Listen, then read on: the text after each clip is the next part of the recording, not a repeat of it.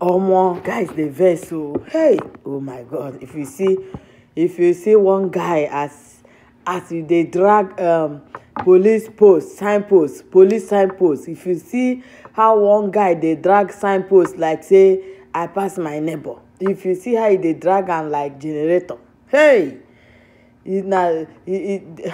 oh, nothing wey people no go no go thief. Oh, see how somebody, what you want to take is police signpost. Even traffic light. If you watch the videos, the protesters in the north, some of them, they were like losing this thing, traffic light. The other one was carrying a police signpost. What are they going to do with all those? Hey guys, welcome back to my channel. This is African Lioness TV. Please hit the red button to subscribe, like, share, and put your comment down on the comment section. Tell us what you think about this video after watching the video.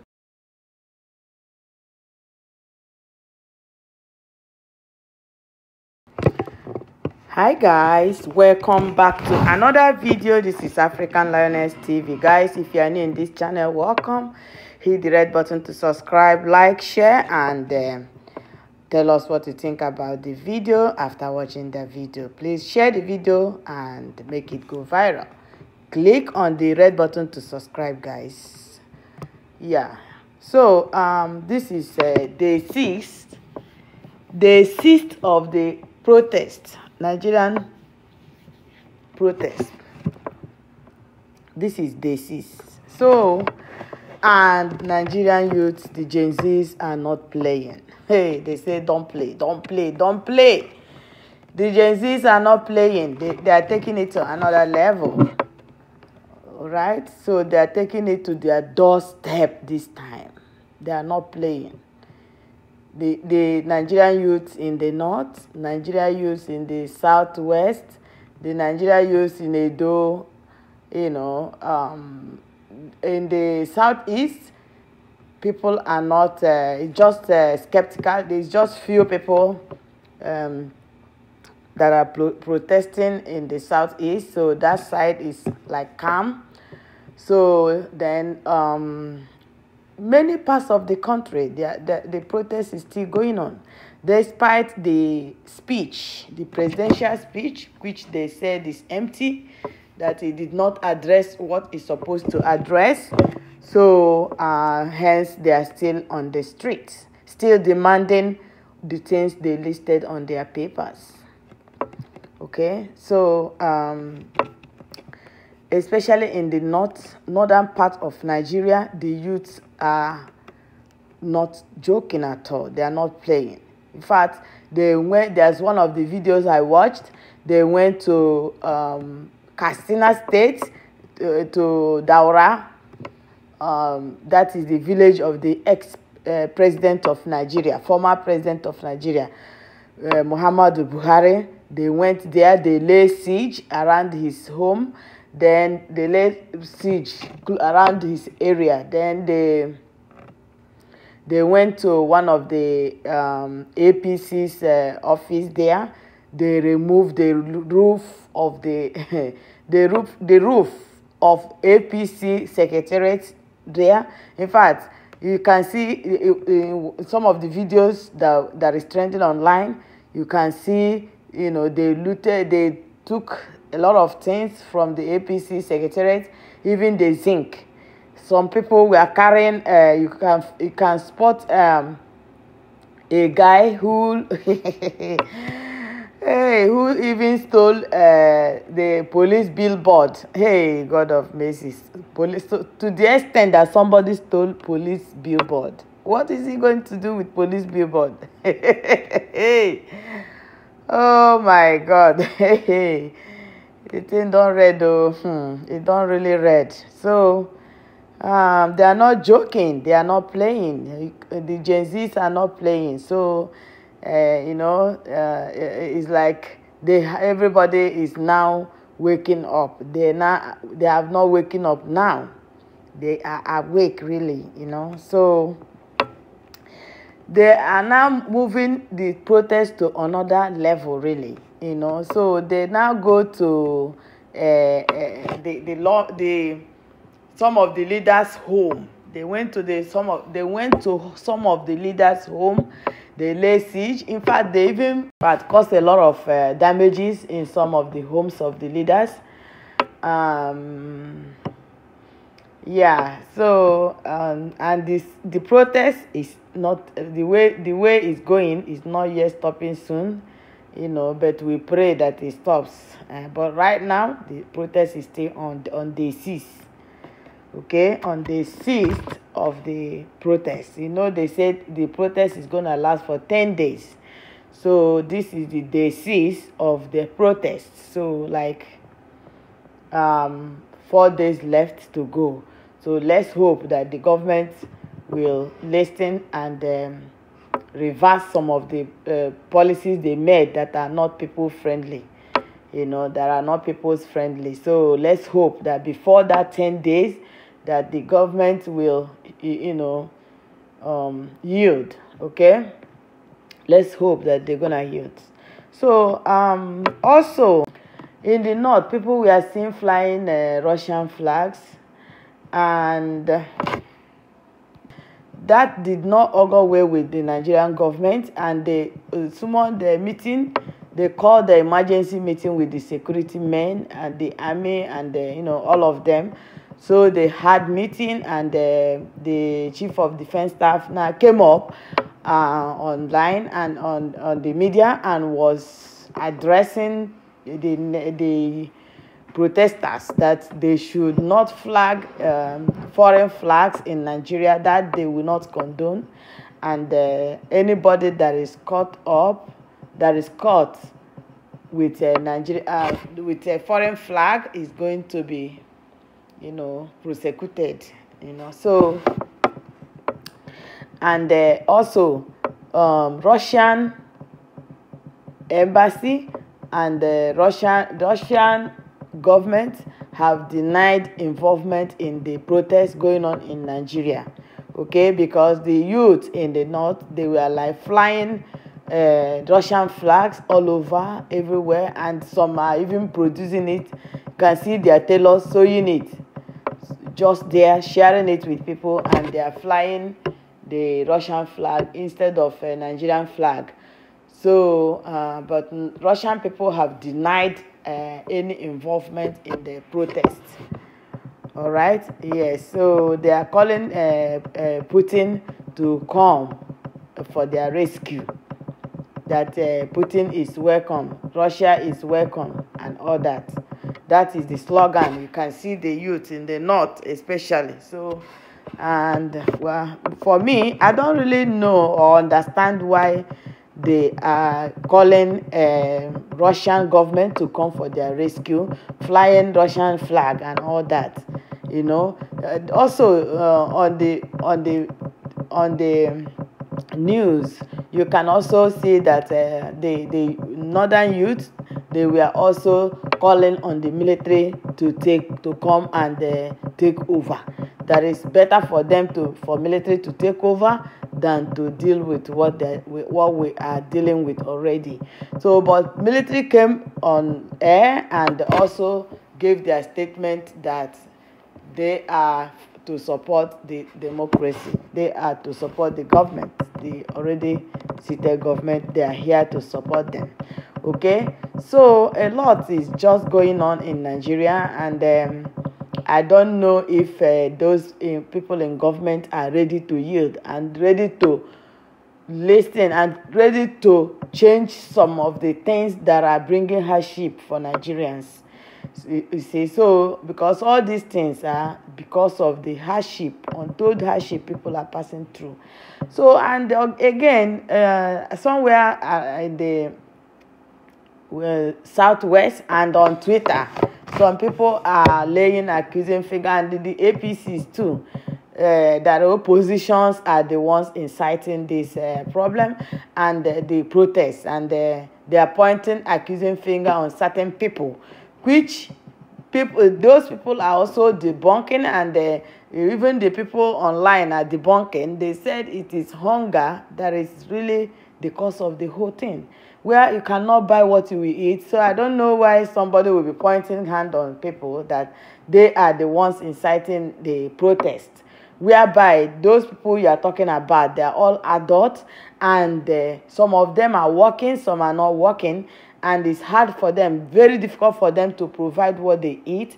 And despite that, you are still, accusing people, somebody that they are inciting. They are the people that are inciting the protests, whereby they gave them warning. They gave them time, almost 1 month, gap before the protest. Okay, so I don't really get that. So for me, I don't think anybody is inciting anybody or anybody is sponsoring the protest. This protest is organic, and these our leaders, my own simple advice to them is that they should remember now that those days are gone, and the youth of nowadays they are different from the youth of those days. Those ones that they will say, oh, keep quiet, they will keep quiet. Stop, they will stop. These ones don't care. This particular youth these days, they don't care. You say you won't buy them, they say, okay, buy me now, or buy na buy. I don't have wife, I don't have husband, I don't have children. If you buy me now, did I lose anything? I will still buy one day. It's better I buy in front here than to buy inside house because of hunger. You see, so you can see that it's better the government listen and do the needful than to use high-handed on people. Okay, they are tired. They're telling you people that they are tired. They have been enduring. They say endure. How long are they going to endure? How long are they going to endure? So what I'm talking about here is the government should try to sit and discuss way forward and come up with something better. You see, so meeting with the security chiefs and telling them if you see who fly flags and all that, that's not the main thing. The main thing is the hunger that is hitting on everybody. That person you are telling that thing now that is having that flag, you have that person eating. The person is still hungry, and a hungry man is an angry man. So let us try to let people in government sit and try to seek for solutions to this problem so that it will be solved once and for all. You guys are dealing with the Gen Zs. So remember that this particular set of youth, they are different from the previous youth that you people used to know. These ones, their ear is no day grant. This one, their ear no day grant. So you people should know that one at the back of your mind. If you know that one at the back of your mind and yield and try to come up with something better than what you used to have. Okay, so again, I watched one of the videos on TV where I saw Devil Mahi saying that they had meeting with the Igbos not to protest. He had meeting, or him and who had meeting? Devil Mahi is saying that they had meeting with the Igbos not to protest. Where did he have the meeting? Where did the meeting held? Where was it held? Which place, which hall, which state did they have the meeting that said that the Igbos should not protest? Who said that? That is not true. He's lying. He's lying. It's a lie.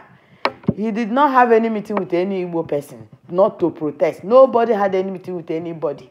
So it was because of the way the leadership is going. And again,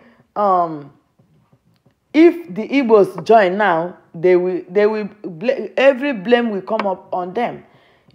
So they will turn it into that, oh, the Igbos are the people that did this, Igbos are the people that did this. For my own thinking, my own opinion, I don't know about others. So I believe that is why the Igbos did not want to participate on the protest. Okay, yes, because any slightest thing will now provoke people to start, dealing with the Igbos. So maybe they decided to say, okay, you guys, let's watch and see how it goes, because we talk, when I say them talk, talk, they still say them talk. So it's better you keep quiet and watch. But for Dev Omahi to come and be saying that they discussed with Igbos, who did he discuss with? So you should know what he's saying. I don't think he had any discussion with any Igbo people. Yeah, some of the journalists were arrested. So, and I don't know why the police should arrest journalists that are doing their work. So they should please release the journalists, whoever they have caught, like all those journalists. Leave them alone. Let them do their work. This is their job. They went to school. They are trained to do this. This is what they are trained to do. So you don't supposed to arrest the journalists. What did they do? So don't gauge the media. Leave them alone. Let them speak, because it is them that are gonna let people know what is going on. So I don't see any reason why they should arrest the journalists.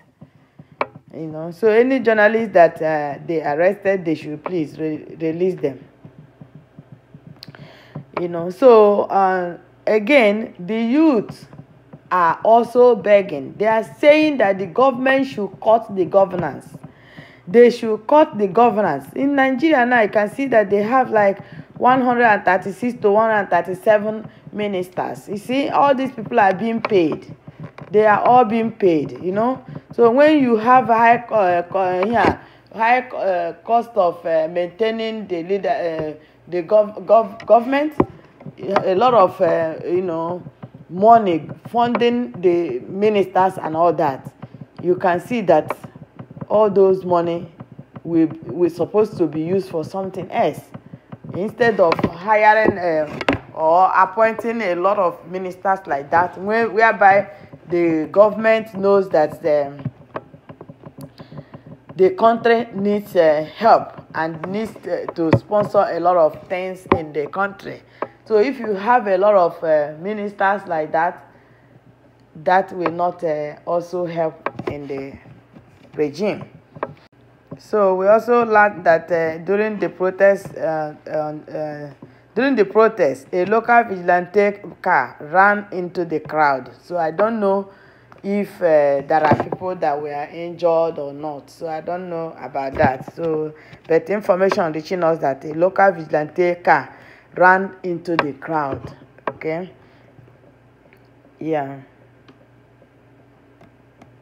They said they have also arrested several protesters, especially those people that are flying a foreign flag in the country. And also we are made to know that the Lagos protests have been peaceful. It has been peaceful. It has been largely peaceful. No destruction of things and all that. So the protest is taking another turn now. It's taking another turn, whereby they are taking it to their homes now. They go to all those politicians' home. They went to Wike's home.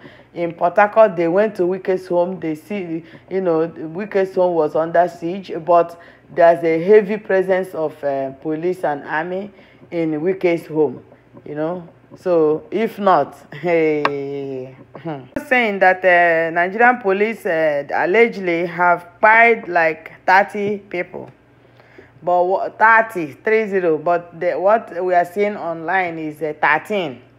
You see, 13, but they said the reality is 30. They have pied like 30 people already. Okay, so you see, it is because of this pie that is making the protest to grow more stronger. If they did not buy anybody, the protest will go quietly until the end, till 10 days, and at least before then, something good will come up.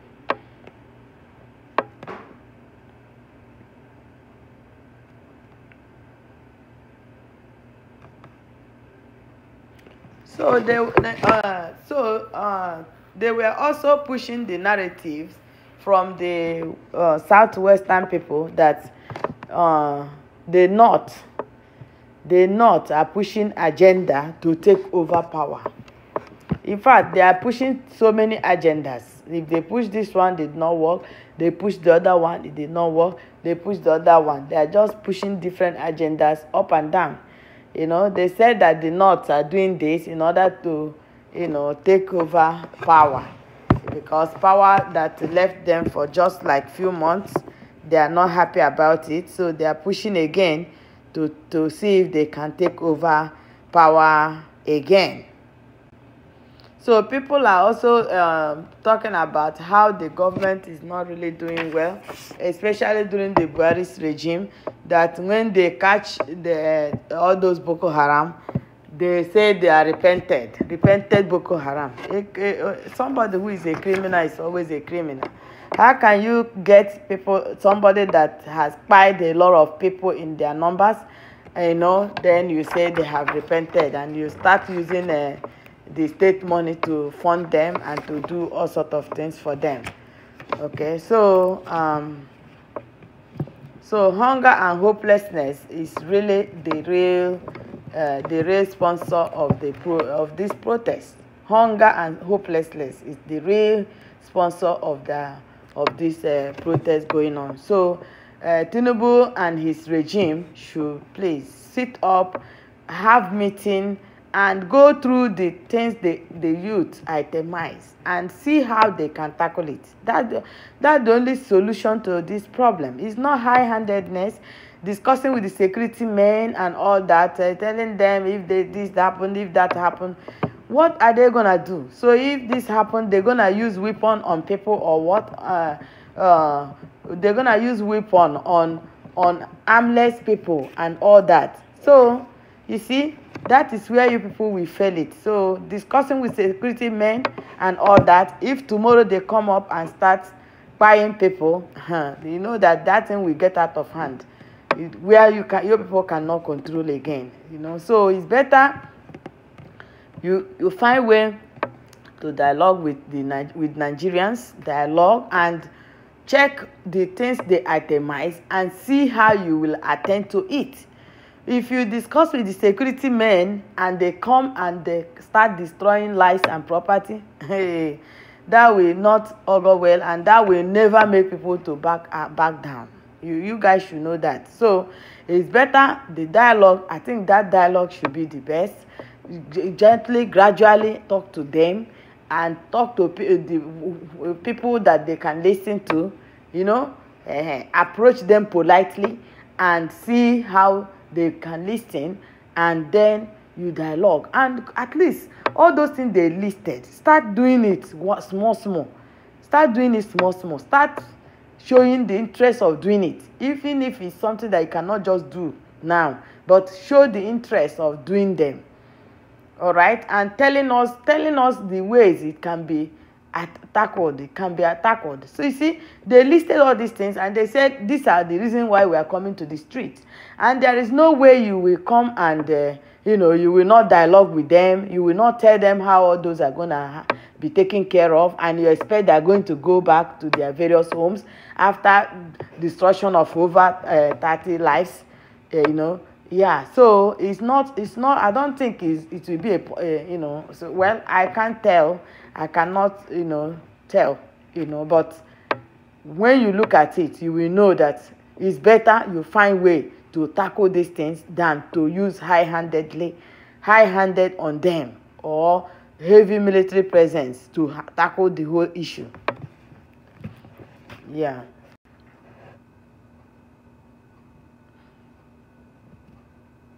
So, and Umahi, people are like complaining that look at Umahi. Umahi is saying that the Buhari gave the greatest speech. Hey, God of mercy.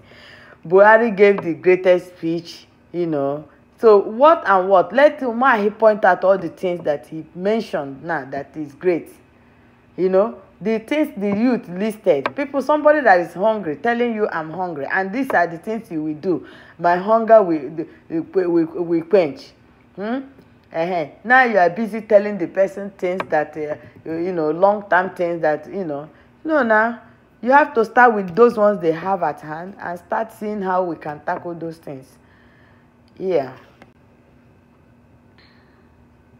So also people are saying that Buhari has a very large blame on all the things that are going on. It's not really only Tinubu fault. It's not only Tinubu's fault, but why people are also talking to Tinubu or blaming Tinubu is because Tinubu said he's going to continue where Buhari stopped, and where he stopped is not a good one.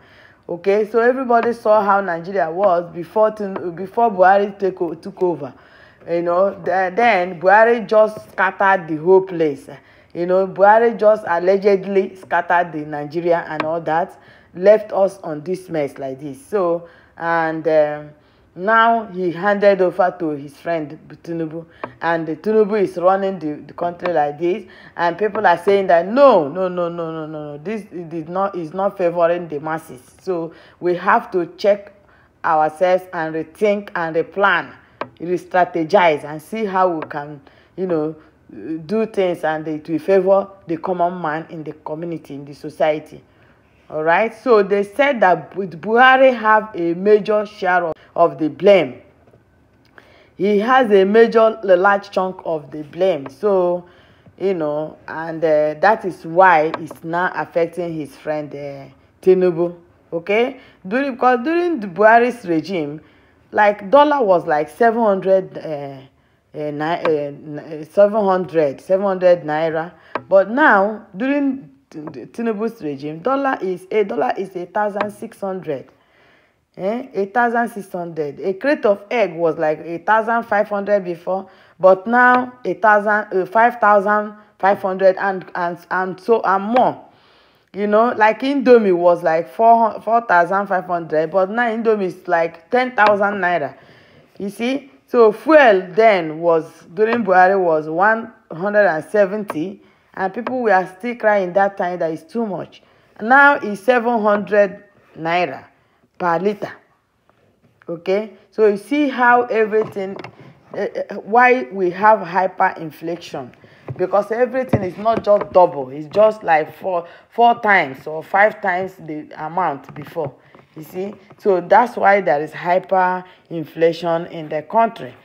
Okay, so the suggestion here is that if we are able to have the right leaders, we can be able to turn around the fortune of our country, Nigeria. They were also saying that Tinubu is patronizing his friend or his brother, the Ooooo station. So, anybody that is doing what he or she is doing, people are watching. And they're also accusing Tinubu of extreme tribalism and nepotism, more than Buhari self. More than Buhari. People are accusing him of practicing tribalism and nepotism, and which is not good. Okay, so this is democracy. You have to spread it out to every section of the country. If you want to do appointments, you spread it out. You don't do lopsidedness. You don't do it to one side, and because the revenue is coming from all the tribes. So if you do it only southwest side, but the money is also coming from the east, coming from the north, coming from the middle belt and all that. So that is why Tinubu should check and re-strategize and redo all those policies they did that is affecting the masses. So the earlier the better, so the earlier the better, for my own little advice. Yeah, everything is so high. Electricity tariff, everything is so high. So they should try to cut the cost of governance. That will go a long way to help. So many people have condemned that speech. They said it's uninspiring. The Tinubu's speech is uninspiring. Okay, So they are saying that the North want to grab power again, as they can't wait for next 4 years. Now, wow.